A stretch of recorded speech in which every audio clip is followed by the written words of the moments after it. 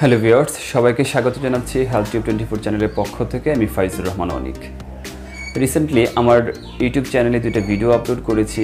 যে একটা ভিডিওতে আমি দেখিয়ে দিয়েছি যে কীভাবে ফার্মাসিস্ট সি ক্যাটাগরি কোর্সে ভর্তি হবেন, কোর্স ডিউরেশন কত টাকা লাগবে, কত টাকা ফি, A to Z একটা ভিডিওর মাধ্যমে আমি শেয়ার করেছি। আরেকটা ভিডিও আমি আপলোড করেছি যে ভিডিওতে আমি দেখিয়ে দিয়েছি কোথায় ভর্তি হবেন, ভর্তির সেন্টারের ভর্তি হবেন ওই সেন্টারটার ঠিকানা এবং দায়িত্বপ্রাপ্ত ব্যক্তিদের ফোন নাম্বার সহ লোকেশন যাবতীয় সব আরেকটা ভিডিওতে আমি দেখিয়ে দিয়েছি। তো এবার যেটা মনে হচ্ছে যে আপনারা যারা এই ভিডিওগুলো দেখেছেন অনেকেই হয়তো বা করোনাকালীন সময়ে কোর্সটা যেহেতু অফ আছে ভর্তি হতে পারছেন না। তো করোনাকালীন পরিস্থিতি যদি স্বাভাবিক হয় তাহলে অনেকেই ভর্তি হবেন। তো যারা ভর্তি হবেন তাদেরকে আরও কিছু ইনফরমেশন দেওয়ার লক্ষ্যে আজকে এই ভিডিও টিউটোরিয়ালটা করছি। কারণ যারা ভর্তি হবেন তাদের প্রথম চিন্তা ভাবনাটা থাকবে যে কীভাবে এই কোর্সটা পাশ করে বা উত্তীর্ণ হয়ে বের হতে পারি। তো আজকে আমি এই বিষয়ে একটু কথা বলবো যে এই কোর্সটাতে কি পড়ানো হয়, কয়টা বই পড়ানো হয়, ওই বইটা আপনারা কিভাবে পাবেন, কোথা থেকে সংগ্রহ করবেন, আর বইয়ের কোন চ্যাপ্টারগুলো কঠিন বা কোন চ্যাপ্টারগুলো একটু বেশি পড়বেন, কোন চ্যাপ্টারগুলো একটু কম পড়লেও পাশ করে যেতে পারেন, বা এই বইটা শুধুমাত্র কোর্সের জন্য না, আপনাদের ফার্মাসি চালানোর জন্য বা পরিচালনা করার জন্য কতটুকু সহায়ক হিসেবে কাজ করবে A to Z। আজকে এই বইটা সম্পর্কে আপনাদের সাথে সব কিছু বিস্তারিত আলোচনা করবো এবং বইটা সম্পর্কে একটা সম্যক ধারণা দেওয়ার চেষ্টা করব। তো প্রথম কথা হচ্ছে যে কোর্সটা যে আছে সি ক্যাটাগরি যে ফার্মাসিস্ট কোর্সটা আছে ওই কোর্সে কয়টা বই পড়ানো হয়। বেসিক্যালি এই কোর্সে জাস্ট একটা বই পড়ানো হয়, মানে শুধুমাত্র একটা বই পড়ানো হয়। একটা বই, সেই বইটার নাম হচ্ছে সহজ ঔষধ বিজ্ঞান। দেখেন আমি একটু দেখাচ্ছি যে এই হচ্ছে বইটা। আর যদি একটু দেখাই আপনাদেরকে, এই হচ্ছে বইটা। বইটার নাম হচ্ছে সহজ ঔষধ বিজ্ঞান। বইটার পাবলিশার হচ্ছে বাংলাদেশ ফার্মাসি কাউন্সিল। তো এই যে ছোট্ট যে বইটা দেখতে পাচ্ছেন, জাস্ট এই বইটাই পড়ানো হয়, এই বইটার বাইরে আর কোনো বই পড়ানো হয় না। তো সেকেন্ড কথা হচ্ছে গিয়ে এই বইটা আপনারা কোথা থেকে কালেক্ট করবেন। তো এই বইটা আপনারা ঢাকা নিউ মার্কেট সহ বড় লাইব্রেরিগুলোতে পেতে পারেন। জেলা শহরের লাইব্রেরিগুলো যেগুলো আছে এগুলোতে আপনি একটু সার্চ করে দেখবেন, পেতেও পারেন। মনে হয় না যে পাওয়া যায়, তারপর আপনারা একটু সার্চ করে দেখবেন, পেতেও পারেন। আর অনলাইন প্ল্যাটফর্মের কথা বললে আমি বেসিক্যালি রকমারি.com-এর যে স্টকগুলো আছে তাদের ওয়েবসাইটে ঢুকে স্টকগুলো চেক করেছি, ওদের স্টকে এই বইটা পাওয়া যায় না। তারপরেও আপনারা বিভিন্ন ধরনের প্ল্যাটফর্ম আছে, ফেসবুকে কিছু দেখতে পারেন যে বিভিন্ন ধরনের প্ল্যাটফর্ম আছে, অনলাইন প্ল্যাটফর্ম, এখানে পেতেও পারেন। সেকেন্ড কথা হচ্ছে গিয়ে কয়টা চ্যাপ্টার আছে, এই বইটা কীভাবে আপনারা পড়বেন, কোত্থেকে শুরু করবেন, কোন চ্যাপ্টারগুলো একটু বেশি পড়বেন, কোন চ্যাপ্টারগুলো একটু কম পড়বেন। আসলে কম পড়ার মতো কোনো চ্যাপ্টার নেই, তারপরে কোন চ্যাপ্টারগুলোতে একটু জোর দেবেন সেই বিষয়টা নিয়ে আমি এখন একটু কথা বলতে চাচ্ছি। এই কোর্সটাতে ভর্তি হবেন, যেই সেন্টারে ভর্তি হন, যে জায়গাতে আপনারা ভর্তি হন, ওই সেন্টার থেকে বইটা বিনামূল্যে আপনাদেরকে প্রথম ক্লাসের দিনেই প্রোভাইড করা হবে। সো অডিট হওয়ার কিচ্ছু নেই, আপনারা অনলাইন করে আনতে পারেন, পার্সেলে আবার নাও আনতে পারেন। যারা কোর্সটাতে ভর্তি হবেন তারা সবাই এই বইটা ফ্রিতে অবশ্যই পাবেন। তো এখন বলছি যে বইটাতে কয়টা চ্যাপ্টার আছে। আমি যদি বইটা একটু ওপেন করি, তো এখানে বইটা সম্পাদনা করেছে প্রফেসর আবু ফারুক স্যার আর প্রফেসর ডক্টর মোহাম্মদ ইসমাইল খান স্যারেরা এই বইটা সম্পাদনা করেছে। আর একটু যদি দেখাই আপনাদেরকে তাহলে দেখবেন যে এই বইটাতে টোটাল অধ্যায় আছে 19টা। এই যে তো 19টা অধ্যায় কি আছে আমি এত ডিটেলসে পড়বো না, একটু বলে রাখছি যে 19টা অধ্যায়ের মধ্যে কিন্তু আবার ভাগ করা আছে। যে দেখেন ঔষধের সাধারণ জ্ঞান, এখানে আবার এটা একটা চ্যাপ্টার, 1 নম্বর অধ্যায়। তো এই অধ্যায়ের ভিতরে আবার অনেকগুলো সেমি অধ্যায় বলে, উপ অধ্যায়ও বলতে পারেন। ঔষধ কি, ঔষধের ইতিহাস, প্রত্যেকটা কিন্তু একটা বড় চ্যাপ্টার ভিতরে আছে। তো এরকম টোটাল অধ্যায় আছে 19টার ভিতরে আরও কিছু অধ্যায় আছে যেগুলো আমাদের পড়তে হবে, আবার পরিশিষ্ট আছে 3টা। তো আমি অধ্যায়গুলো জাস্ট একটু বলি যে ঔষধের সাধারণ জ্ঞান, এই অধ্যায়টাতে আসলে ওষুধ সম্পর্কে যাবতীয় ওষুধের ইতিহাস, ওষুধের প্রাচীনকালের যে ওষুধের ইতিহাসগুলো এগুলো আছে, ফার্মাকোপিয়া সম্পর্কে আছে, পেশা হিসেবে ফার্মাসিস্ট কতটুকু ভালো এটা সম্পর্কে কিছু কথাবার্তা আছে। 2 নম্বর অধ্যায়টা হচ্ছে ফার্মাসিস্টের নৈতিক নীতিমালা। এখানে ফার্মাসিস্ট আমি যে ওষুধ বিক্রি করবো আমারও তো কিছু নৈতিক মানদণ্ড আছে, আমি কীভাবে কিসের মানদণ্ডের বিচারে ওষুধগুলো বিক্রি করব এই সম্পর্কে যাবতীয় আলোচনা করা আছে। 3 নম্বর অধ্যায়টা হচ্ছে বাংলাদেশে প্রচলিত ওষুধ সম্পর্কিত বিভিন্ন আইন। আমি একটু রিমাইন্ডার দিয়ে বলছি, এই চ্যাপ্টারটা আমাদের এই বইয়ের মধ্যে সবচেয়ে কঠিন, আমার কাছে মনে হয়েছে সবচেয়ে কঠিন এবং সবচেয়ে বিদঘুটে একটা অধ্যায় বলতে পারেন।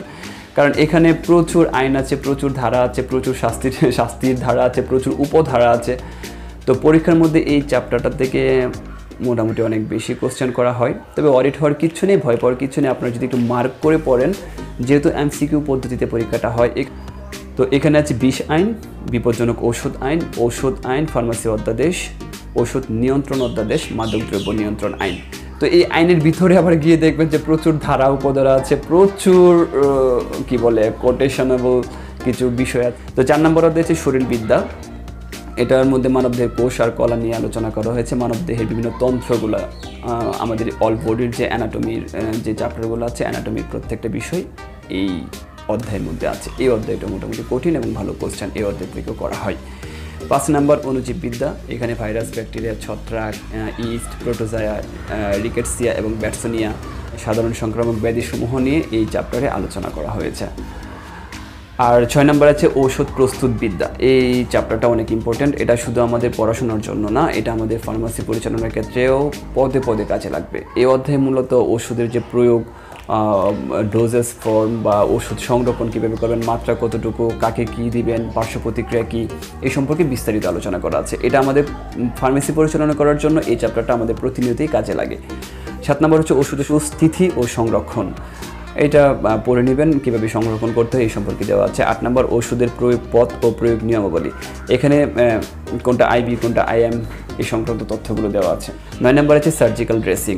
এটা অনেক ইম্পর্ট্যান্ট একটা বিষয়। এটা শুধু পরীক্ষার জন্য না, আমাদের ফার্মাসি দৈনন্দিন ফার্মাসি চালানোর ক্ষেত্রেও অনেকটা কাজে লাগবে। এটা আপনাদের অবশ্যই ভালোভাবে পড়তে হবে। এখানে সার্জিক্যাল ড্রেসিং সম্পর্কে আছে, সুচার্স এবং লিগেচার সম্পর্কে অনেক আইডিয়াস এবং অনেক কিছু দেওয়া আছে, অনেক কিছু জানতে পারবেন।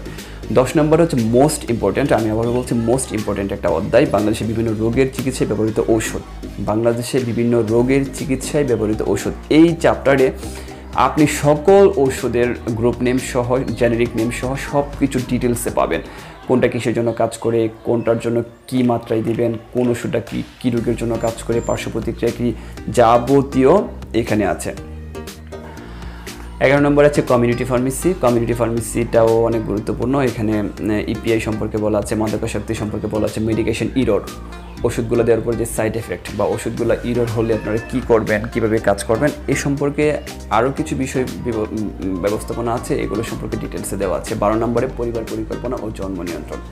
এগুলো আসলে আমার কাছে মনে হয় যে নন মেজর একটা বিষয়, তবে অবশ্যই পড়ে নেবেন। এখান থেকে প্রশ্ন কম করা হয় বলতে গেলে যে প্রশ্ন করা হয় না এরকম না, 4-5টা প্রশ্ন তো অবভিয়াসলি থাকে। 13 নম্বর পুষ্টি ও স্বাস্থ্য। এটাও গতানুগতিক। পুষ্টি ও স্বাস্থ্যটাও আমার কাছে মানে থিওরিটিক্যাল, যেটা আসলে এতটা প্র্যাকটিক্যাল বা এতটা কাজে লাগে যে সবসময় এরকম না। এটা জাস্ট আমাদের জ্ঞানটাকে একটু ফিল্ড আপ করে। তো 14 নম্বর আছে স্বাস্থ্য ও পরিবেশ, যেমন পানিবাহিত রোগগুলো আছে, বায়ুবাহিত রোগগুলো আছে, প্রাণীবাহিত রোগগুলো আছে এবং এই রোগের যে কী চিকিৎসা এই সম্পর্কেও এই বইতে বিস্তারিত দেওয়া আছে। 15 নম্বর হচ্ছে স্বাস্থ্য সেবা ও সরকারের ভূমিকা। এটাও থিওরিটিক্যাল একটা সাবজেক্ট, পড়ে নেবেন। 16 নম্বরটা মোস্ট ইম্পর্ট্যান্ট, প্রাথমিক চিকিৎসা, যেটার বেসিসে আমরা মূলত কাজটা করি। আসলে আমরা কিন্তু প্রাথমিক চিকিৎসাটাই প্রোভাইড করি, আমরা কিন্তু হাই লেভেলের চিকিৎসাগুলো করি না বা করতে পারিও না। তো প্রাথমিক চিকিৎসার মধ্যে রক্তপাত হওয়া, পুড়ে যাওয়া, পানিতে ডোবা, হাড় ভাঙা, সাপে কাটা, এরকম অনেক কিছু, অ্যালার্জি, শ্বাসকষ্ট, এরকম অনেক কিছু আছে। প্রাথমিক চিকিৎসার বাক্স, তারপরে প্রাথমিক চিকিৎসায় ফার্মাসিস্টের কী ভূমিকা, এই সংক্রান্ত বিষয়গুলো এখানে দেওয়া আছে। এটা আপনারা খুব ভালোভাবে মনোযোগ সহকারে এই চ্যাপ্টারটা পড়তে হবে। 17 নম্বর হচ্ছে বিকল্প চিকিৎসা, যেমন লোকজ ঔষধ, হার্বাল। 18 নম্বর হচ্ছে বাংলাদেশ কমিউনিটি ক্লিনিক। এটা নতুন অ্যাড করেছে। বাংলাদেশ কমিউনিটি ক্লিনিক সম্পর্কে আমি অনেক কিছু বলতে চাচ্ছিলাম, যেহেতু আমি নিজেও কমিউনিটি ক্লিনিকে কাজ করি বা নিজেও কমিউনিটি ক্লিনিকে জবটা করতেছি, কিন্তু আমি এটা সম্পর্কে কিছু বলবো না, আপনারা জেনে নেবেন। আর 19 নম্বরটা হচ্ছে ওষুধের বিরূপ প্রতিক্রিয়া ও ফার্মাকোভিজিলেন্স।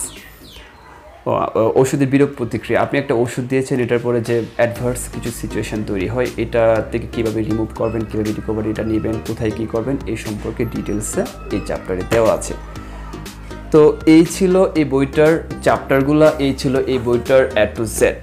এখন একটু রিমাইন্ডার দিয়ে নিচ্ছি যে এখন 200 নম্বর MCQ হয়। এই বইটা যদি আপনারা একটু মনোযোগ সহকারে পড়েন, এই বইটা খুব বেশি কঠিন। আপনারা যদি মনোযোগ সহকারে সপ্তাহে 2 দিন ক্লাস হয়, এই ক্লাসগুলোতে যদি অ্যাটেন্ড করেন তাহলে খুব ইজিলি আপনারা পাস করে যাবেন। আপনারা সবাই এই কোর্সটাতে ভালোভাবে উত্তীর্ণ হন, ভালোভাবে কোর্সটা কমপ্লিট করুন, এই আশা আমি ব্যক্ত করি। এই আশার জন্যই আমি এই ধরনের কিছু কথাবার্তা আপনাদের সাথে গেট টুগেদার করি, শেয়ার করি। তারপরে যদি আপনাদের এই বই সম্পর্কে কোনো কোয়েশ্চেন থাকে, এই বই এবং ফার্মাসিস্ট সি ক্যাটাগরি সম্পর্কে কোনো কোশ্চেন থাকে আমাদের ভিডিওর নিচে কমেন্ট করে জানাবেন, আমি আপনাদের প্রত্যেকটা কোশ্চেনের উত্তর দেওয়ার চেষ্টা করব। আপনাদের এই কোর্সটা খুব ভালোভাবে কাটুক, আপনার এই কোর্সটা খুব ভালোভাবে সফলতার সহিত এই কোর্সটা থেকে বের হয়ে আসুন, সফলতার সহিত উত্তীর্ণ হয়ে আসুন। আজকের মতো আমি বিদায় নিচ্ছি। ধন্যবাদ সবাইকে।